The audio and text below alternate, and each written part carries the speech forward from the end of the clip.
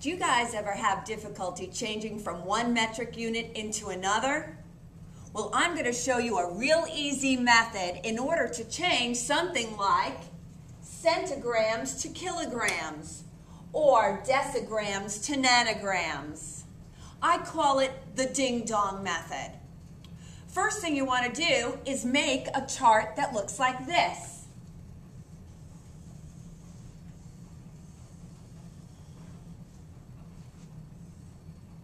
Here comes kilo, then blank, blank.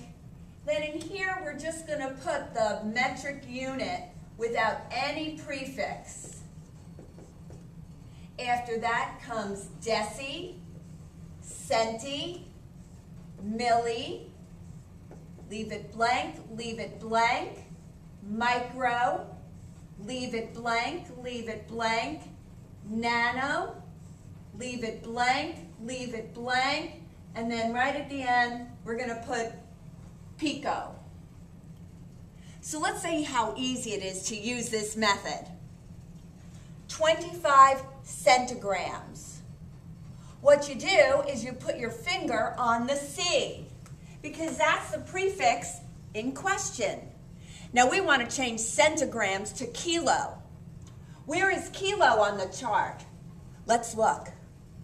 1, 2, 3, 4, 5 places, and I moved my finger to the left.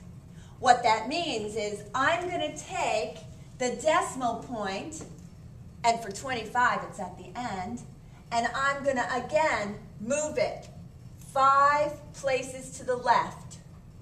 1, 2, 3, 4, 5. And that's where I put my decimal point. So 25 centigrams is equal to 0.00025 kilograms. That was pretty easy. Now let's do another problem. What about if we want to change 16.5 decigrams to nanograms? We're going to put our finger on the D for deci. Right here. Now, in which direction do we move our finger? We're going to move it to the right.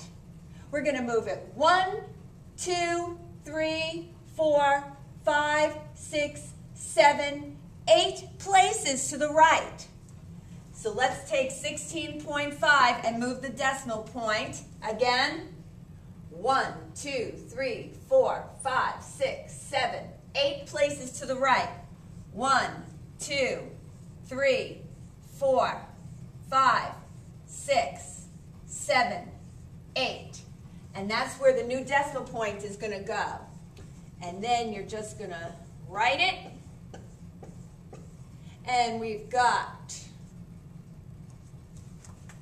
1,650,000,000 nanograms. It's that easy.